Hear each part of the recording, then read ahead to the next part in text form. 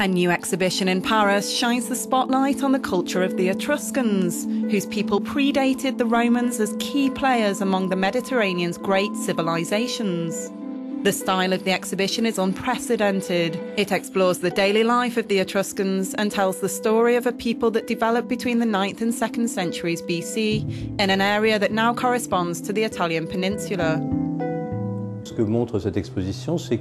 This exhibition shows that there's not just one Etruscan civilization and one Etruscan art.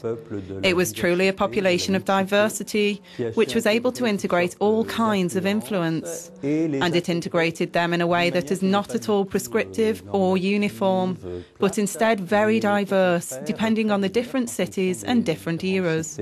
With 250 works from prestigious institutions in Italy and other European countries, the exhibition aims to study the Etruscans in the light of their everyday lives, using architecture to link the first huts to the founding of cities during the 7th century and on to the Roman conquest of Etruria in 351. The objects are difficult, or rather interesting to decrypt.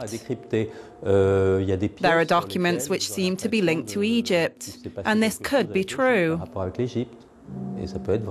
Others recall items from the Phoenician or the Carthaginian world, and that's also true. In addition, the Greek world is very present. The history of the Etruscans is too often presented through stories associated with their burial traditions.